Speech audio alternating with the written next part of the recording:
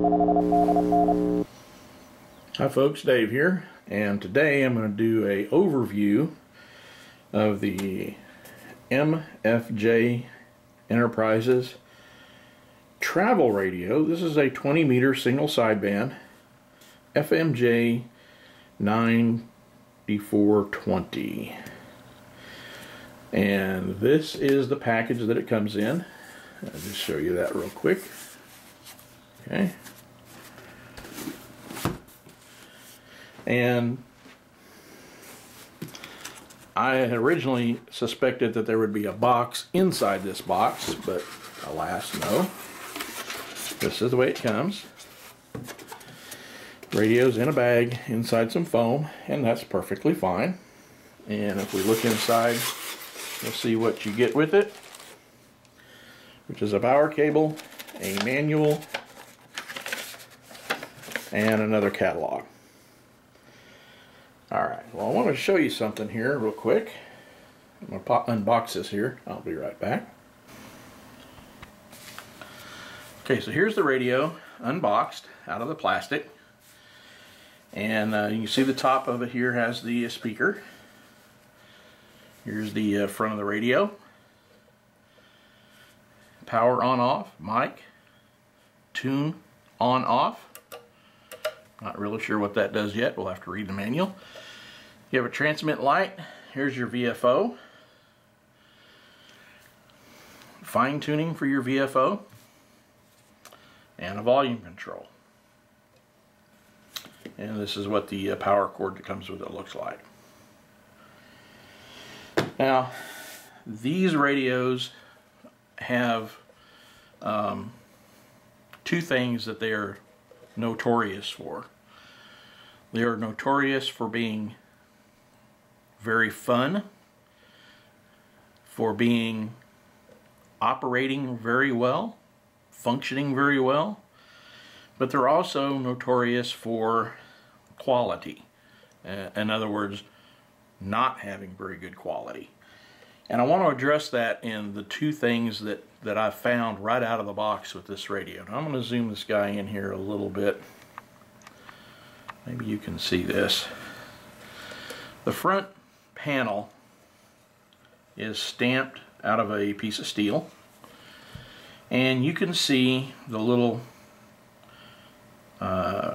tick marks, I guess you could say, from where that was left in the form. And here's one right here, and this guy's actually pretty sharp. You could cut yourself up pretty good on that one. Now, that's not a huge deal. I can take a file and just knock that off. But I want you to be aware that when you take this out of the box, it's not going to be perfect. You can even see here. Here's a little dent mark from where it was stamped out. That does not take away from its ability to work as a transceiver.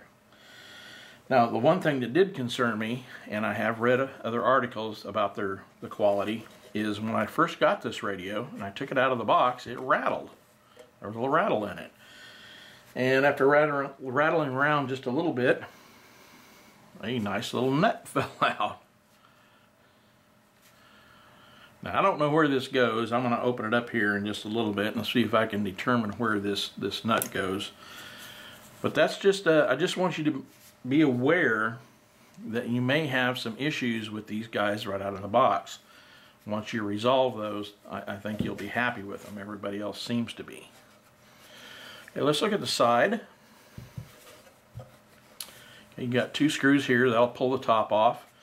These mounting screws here allow you to attach other MFJ devices to it, such as their power supply. They have a power supply for this. They also have an antenna tuner for that. We'll go over all of these as we build this radio up to a functional state. The other side of the radio, same thing. Bottom. Okay, I'm going to zoom this back out here a little bit. Okay, here's the bottom. Looks like you have some slot here, maybe for some heat ventilation. I can see some transistors up in there, probably power transistors. Little rubber feet. Okay. And now we go to the back of the radio. Zoom this back in here. Alright, so here's what we have on the back. Almost all of them have power in and an antenna. They all have the punch outs for the CW and the key input. Some of the models, the older models, do not have the mic gain accessible. Some of the older models do not have the microphone jack, or excuse me, the headphone jack.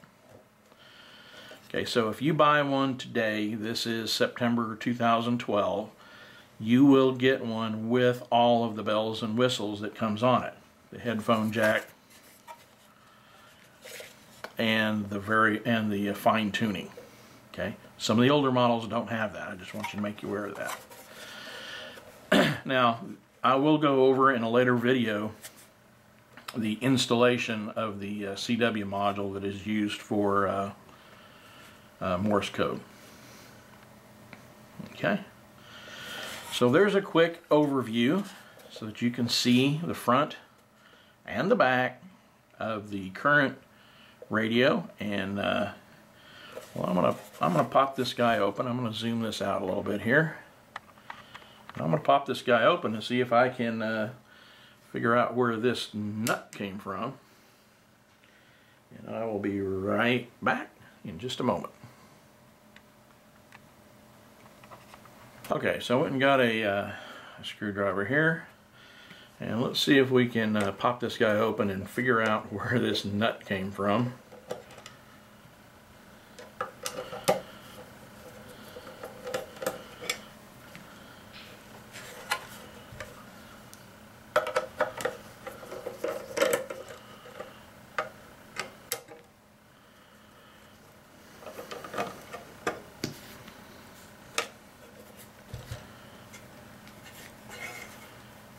Let's see, we got two more here on the top.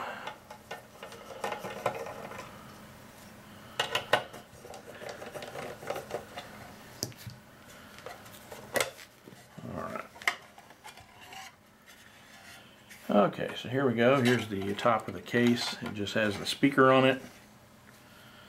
Here's the inside. Here's that those power transistors I was mentioning that it looked like I saw from the inside. Alright, so let's see if I can find a missing nut. We have a couple of standoffs here. This will be for the CW module. These connectors here are also for the CW module. I'll show that a little bit later. It looks like there's a nut there. There's a nut there. There. Now this is an experiment, you know. I'm not sure what I got here. All right, I believe I have found it. It may be a little hard to see on the camera. Let me zoom this in just a little bit.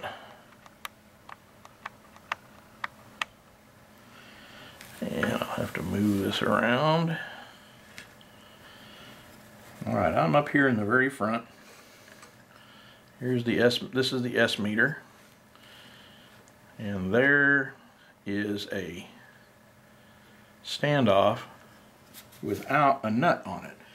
And I can tell, you probably can't tell it in the picture, but I can tell looking right down in here that there are some marks that the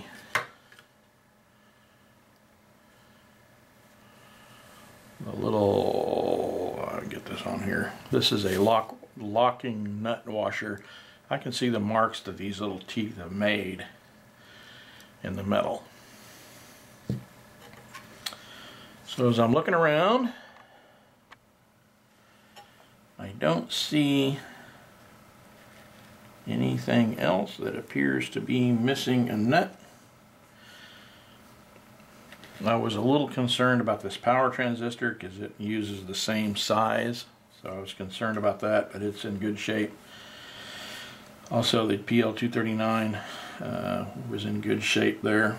Alright, so I will somehow figure out how to get a